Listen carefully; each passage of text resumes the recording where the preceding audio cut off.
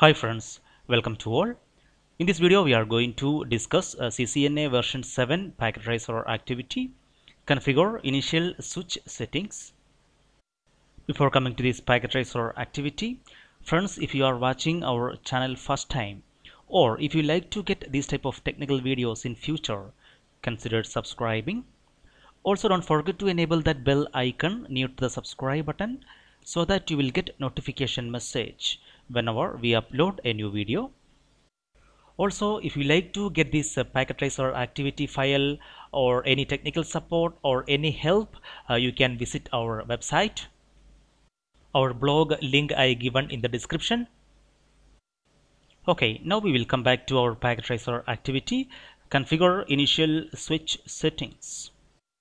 Yes, so in this activity, firstly we will verify the default switch configurations on both switches S1 and S2.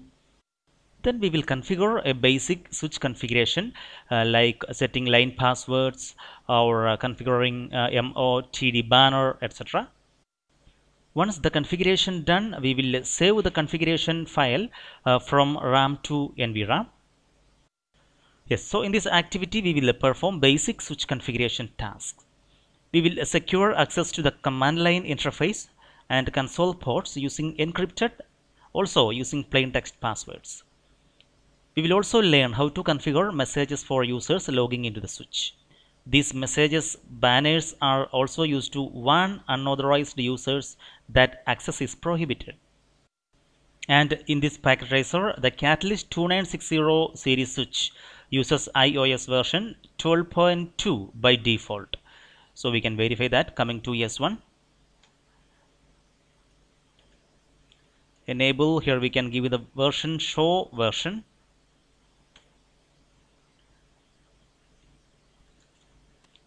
Here we can see software version, it's a 12.2. And if required, the iOS version can be updated from a file server in the packet tracer topology. The switch can then be configured to boot to iOS version 15.0 if that version is required. Okay, if required, we have to do that. Otherwise, we can use this default version 12.2. First of all, we will verify the default switch configuration. So enter the privileged exit mode. Already we have seen how to go to different modes in iOS. So we can access all switch command from privileged exit mode. However, because many of the privileged commands configure operating parameters, privileged access should be password protected to prevent unauthorized use. The privileged exit command set includes the commands available in user exit mode, many additional commands, and the configure command through which access to the configuration modes is gained. Yes, so in the previous packet tracer activity, we have seen how to go to different modes in the iOS. So here click S1 and then the CLI tab, press enter, then enter privileged exit mode by entering the enable command. So in a user exit mode, we have to give this command enable so that we will go to privileged exit mode. Notice that the prompt changed to reflect privileged exit mode. Yes, it will reflect like this, switch hash. So we'll verify that now. We will go to switch S1 CLI. So here already we are in privileged exit mode because we given the show command show version. So we can exit from that. So now we can see we are in user exit mode. Here we can see the prompt, it's a switch greater than. Here we are going to give the command enable, then press enter, and here we can see now we are in privileged exit mode. Next is examine the current switch configuration. Enter the show running config command. So we are going to give this command in privileged exit mode so that we can examine the current switch configuration.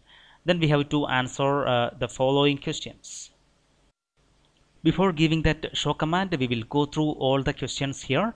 How many fast Ethernet interfaces does the switch have? How many gigabit Ethernet interfaces does the switch have?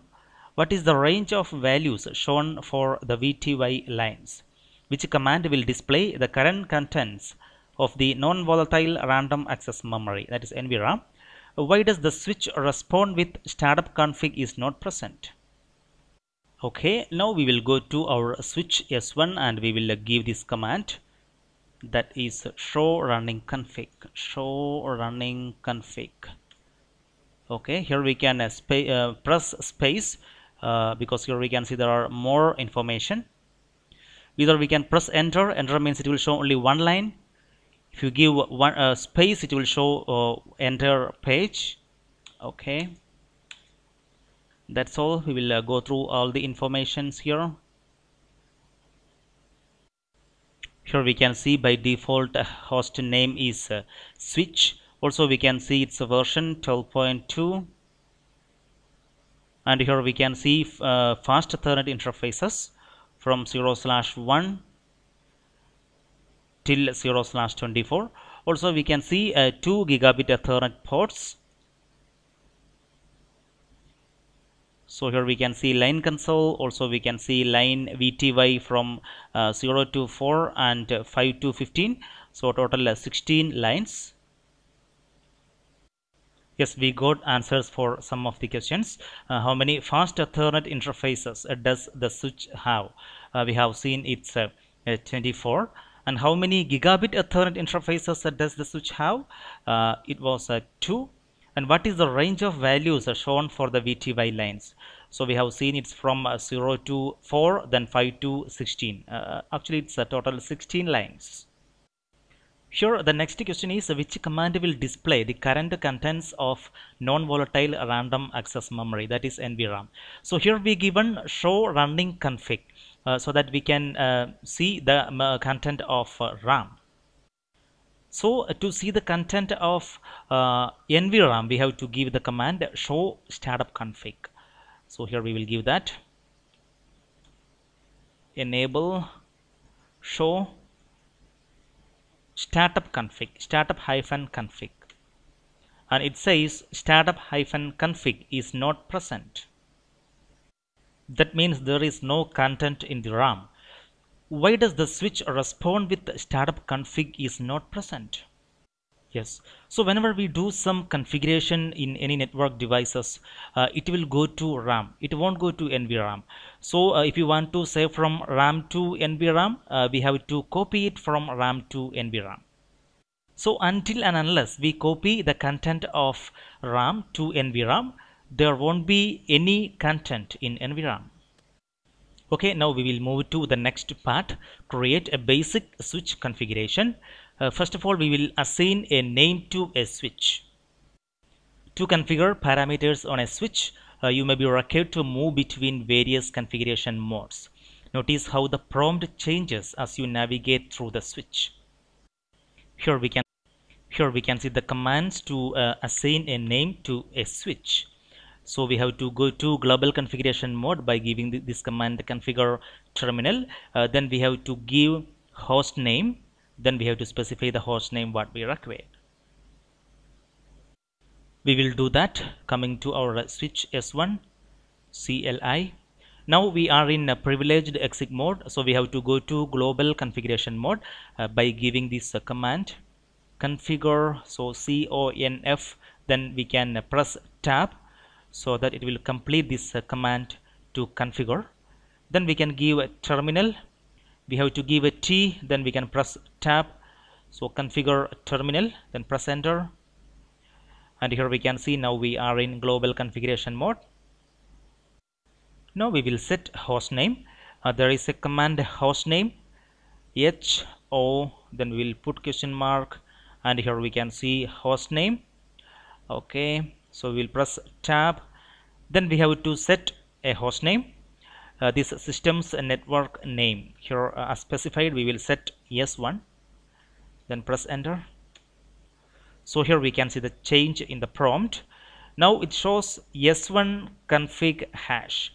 So previously it was showing the default switch name as a switch. Now it's S1. We set the host name. Now we will secure access to the console line. To secure access to the console line, access config line mode and set the console password to let me in. So here we are going to set this password let me in. So for that we have to go to this mode. It's config line mode. And here we can see the commands to secure access to the console line. We have to go to global configuration mode by this command configure terminal. Then we have to go to config line mode, line console 0. We have only one console line, so that's why we given only 0. Then we have to give our password. Here the command is password, then we have to specify our password. Then we have to give the login command so that this password will prompt in the next login. Okay, then we have to exit. Now we will give these commands in our switch S1. So coming to our switch, here we can see already we are in global configuration mode. So now we will go to this config line mode. For that we have to give line. We have console CON, then we will press tab console.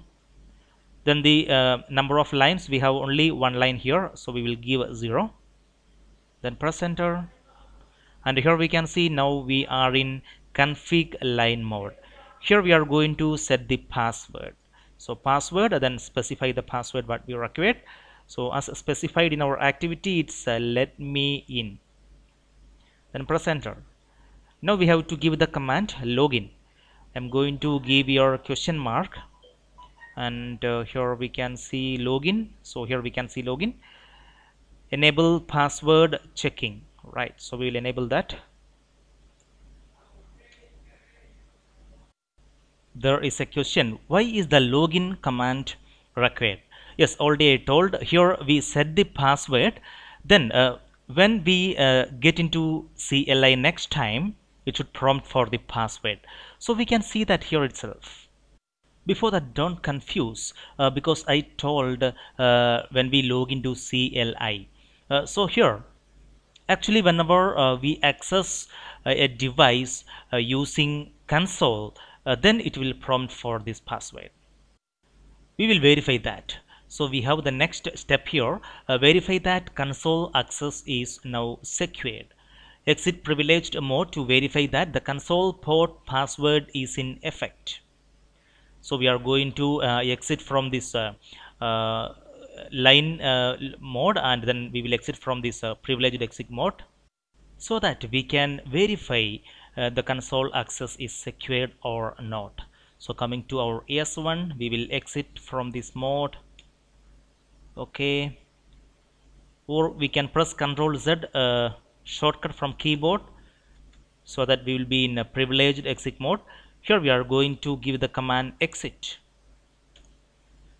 So here we can see, now press return to get started. We are going to press enter here, and here we can see user access verification. So it's prompted for the password. We have to give the password here what we set for the line console. It's let me in.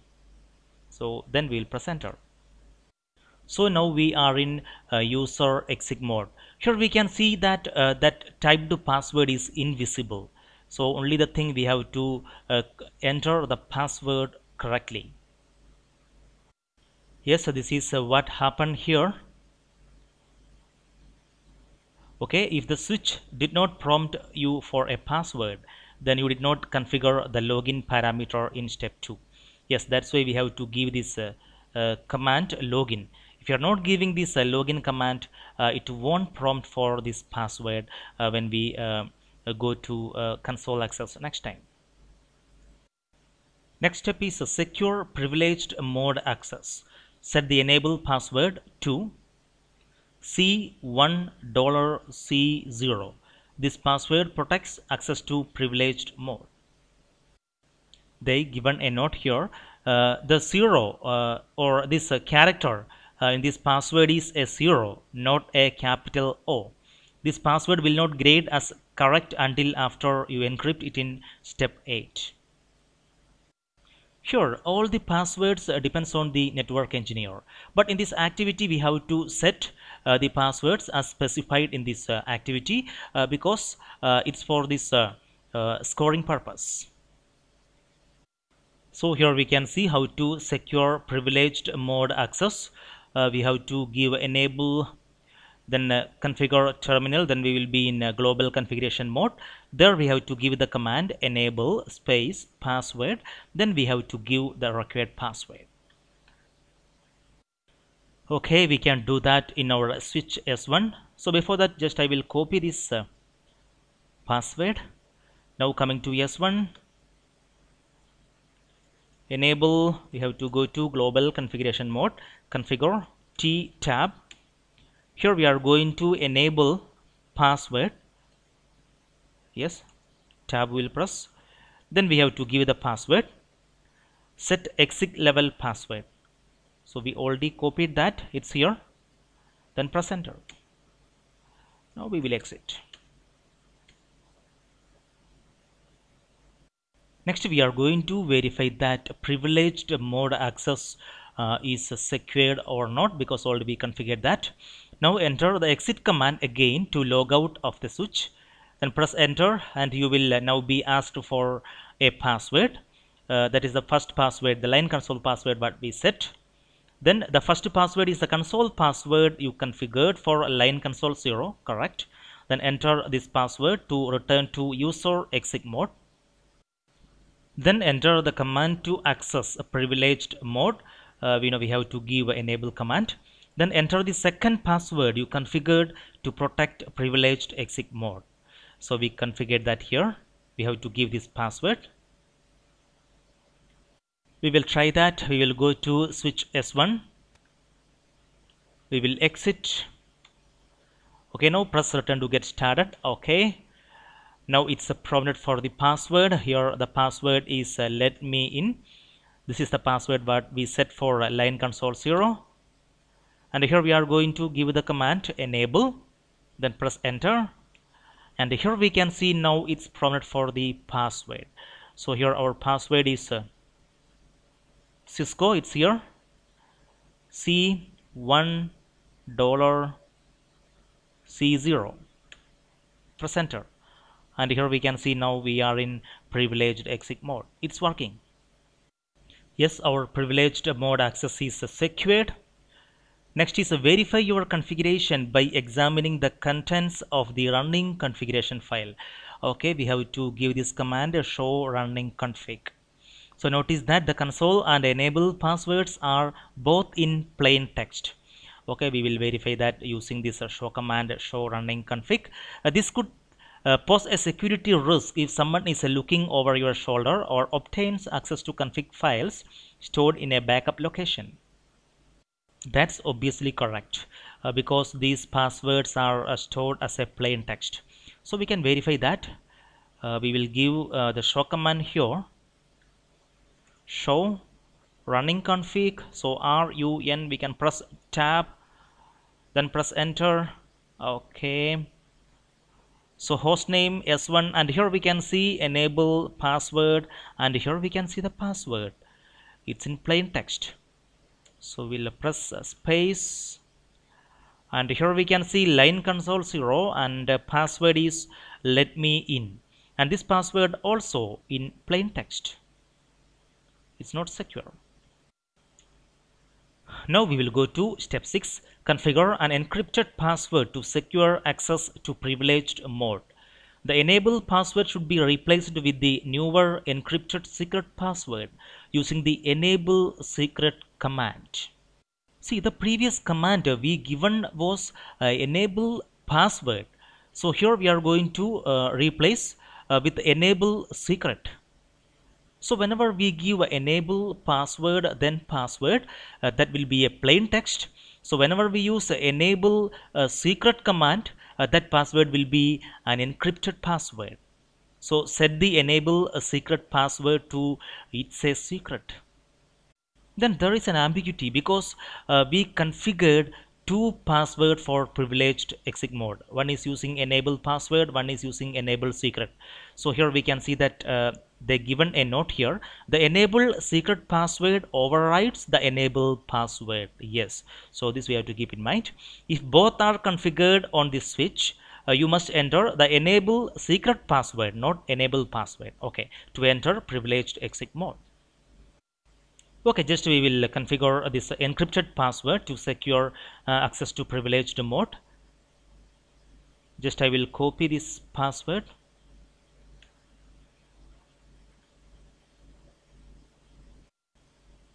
We'll press Ctrl C.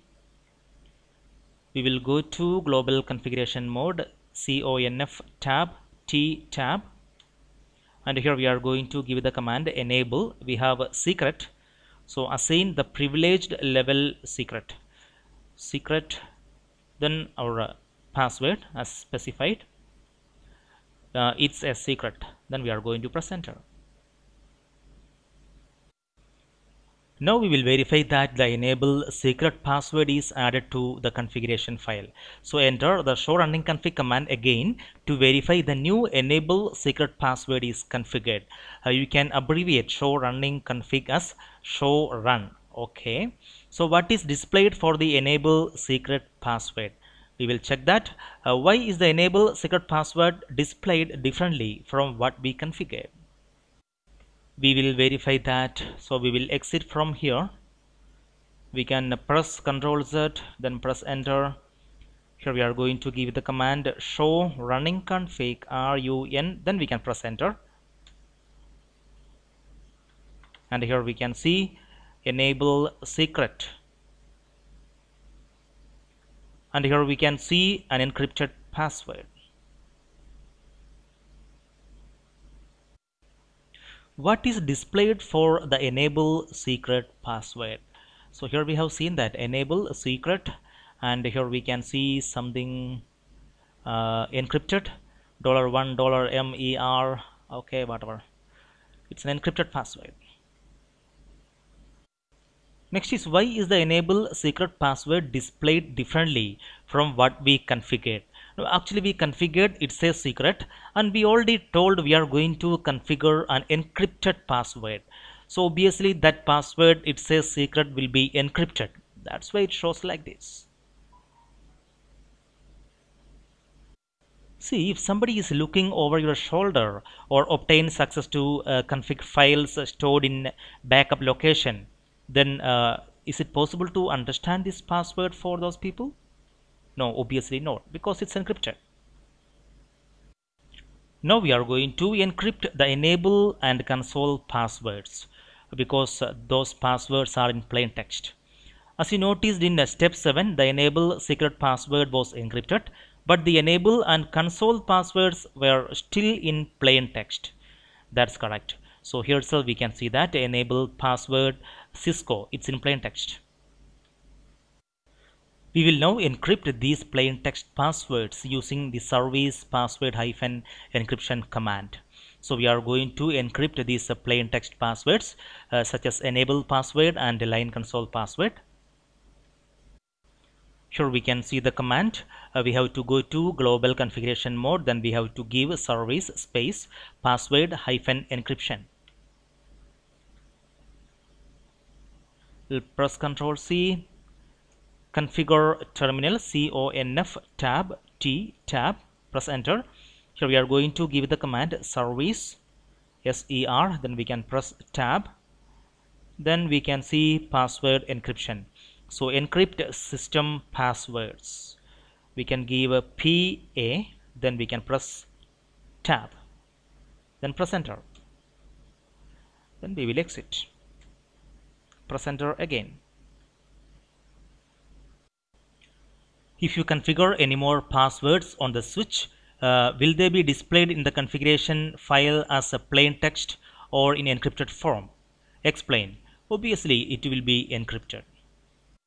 Whenever we give this service password encryption, all the passwords whatever we set and the password what we are going to set in future also will be encrypted. Okay, just we will verify whether all the plain text passwords are encrypted or not. So we will give that command show running config. We have to give RUN, then press enter. So here we can see enable password. So that Cisco, it's enabled. I mean, it's encrypted. It was in a plain text. Now it's encrypted. Okay, now we'll go to line console. So here we can see line console password. So we given uh, let me in, but here we can see now it's encrypted. Now we are going to configure a MOTD banner, that is message of the day banner. The Cisco iOS command set includes a feature that allows you to configure messages that anyone logging onto the switch sees. These messages are called message of the day or MOTD banners. Enclose the banner text in quotations or use a delimiter different from any character appearing in the MOTD string. So here we can see how we have to configure this MOTD banner. We have to go to global configuration mode. We have to give the command banner space MOTD space. Then we have to start and end with a delimiter. Then we have to give our message, any meaningful message. This is a secure system, authorized access only. Okay, now coming to the configuration, MOTD banner, we will copy this message. Then coming to our switch S1, configure terminal. Again, we can press tab, so terminal comes, press enter. Here we have to give the commands banner MOTD. Then we have to specify our text with the delimiter. So it can be any delimiter. Don't think that we have to give only this quotation. We can give any delimiter. For example, we can give $. So we have to change here also to $. Then press enter. Next is when will this banner be displayed? Obviously, when we go to when we access console, so we will see that. What we will do, we will exit from here and we will exit from this CLI, and here we can see press return to get started. We are going to press enter, and here we can see that message. This is a secure system, authorized access only. And why should every switch have a MOTD banner? It's obviously better to set a MOTD banner on every devices, because it's a security warning to all the intruders. And here we can see it's to configure messages that anyone logging onto the switch sees, so that any intruders come to our devices, they get a warning message what we set. Next is save the verify configuration files to NVRAM. So whatever we configured, everything is in RAM. So now we are going to save that files from RAM to NVRAM. So verify that the configuration is accurate using the show run command. Save the configuration file. You have completed the basic configuration of the switch. Now back up the running configuration file to NVRAM to ensure that the changes made are not lost if the system is rebooted or loses power. Here we can see the command what we have to give to save the configuration file to NVRAM. Copy space running config space startup config. So we are going to copy from our RAM, that is running config, to our NVRAM, that is startup config. So then they will prompt for a file name. We can press enter so that it will take its default file name, that is startup-config. Coming to the configuration, we will save our configuration from RAM to NVRAM. We have to give the command copy, then running config. So we can give a running config, then space startup config STA, then we can press tab startup config, then press enter. Destination file name startup config, is it okay? Then press enter. So building configuration, okay, it's done. What is the shortest abbreviated version of the copy running -config space startup -config command? Okay, we can get that. So copy C, we'll press question mark. No, we have many commands, so we can give CO, then we can give a P. Okay, we have only copy space uh, running config. We will try with the R, then question mark. Yes, we can see only one command with the R. It's okay. Then space startup config, we will try with the S. We have two commands, so we will give ST. Yes, so we can see here the shortest command, COP space R space ST. So we can give this command so that we can save from RAM to NVRAM. So once more we will press enter with this shortest command here, COP space R space ST, then press enter and we can see it's working. Destination file name start config, it's okay. Next is examine the startup configuration file. Okay, we can do that. Which command will display the contents of the NVRAM? Obviously, we have to give the show command, show startup config, so that we can see the contents of NVRAM. Are all the changes that were entered recorded in the file? We will verify that. Coming to our switch S1, here we are going to give the command show startup config, not running config, so that we can see the content of our NVRAM. Show startup config, yes, then press enter and here we can see the same details what there in our RAM. Host name, enable secret, enable password, line console password, yes, everything there. Finally, we are going to configure our switch S2. We have completed the configuration on S1, that's correct.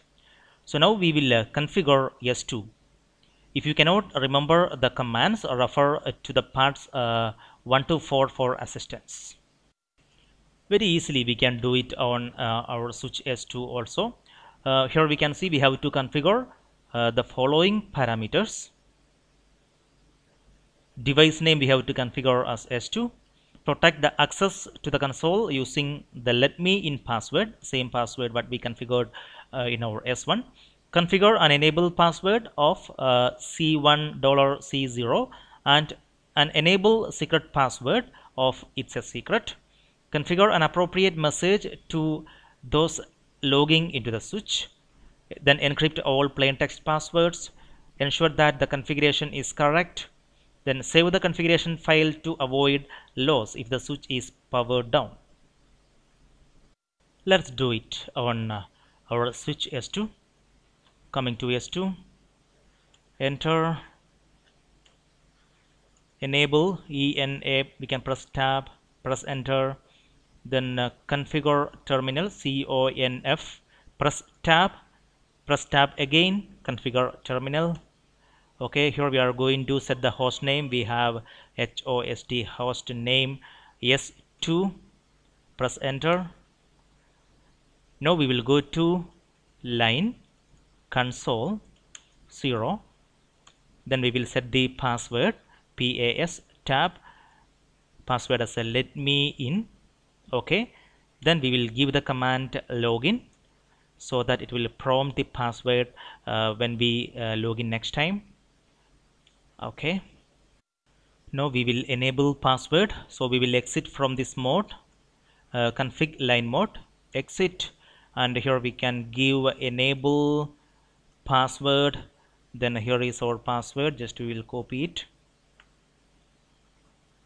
then press enter. Then we will enable secret, enable SE tab, and here is our secret password. It's a secret, we will copy it and paste here, then press enter. Now we will configure an appropriate message using banner MOTD, then we will start with a delimiter. We can give the message unauthorized access is strictly prohibited. Then we have to end with the same delimiter. Okay, then press enter. Now encrypt all plain text passwords. We have to use the command service password hyphen encryption. Now we will ensure that the configuration is correct. We can give a show. Now we have to go to privileged exit mode, because now we are in a global configuration mode. So we will exit, and here we will give a show running config, and we will verify the details. The host name is correct, enable secret, and here we can see enable password is also encrypted, and here we can see banner MOTD what we set, unauthorized access is strictly prohibited, and this is actually the delimiter. This message won't come in our MOTD. It will show only unauthorized access is strictly prohibited. Don't worry about this delimiter. Okay, then here we can see line console password, it's encrypted. And finally, after verifying all these configurations, we will save the configuration file to avoid loss if the switch is powered down. Okay, we can do that. Press Ctrl C or Ctrl Z, copy. We can give that shortest command here, COP space R space ST, then we will press enter.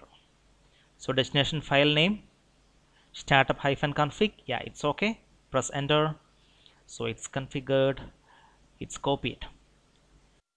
So friends, in this video we configured CCNA version 7 packet tracer activity, configure initial switch settings. Now dear friends, if you have any doubt, any suggestions, please comment below, or you can visit our website and contact us. If you like to get this packet tracer activity file, you can contact us using our blog, link I given in the description. So stay tuned, and we will meet again with the next video. Thank you.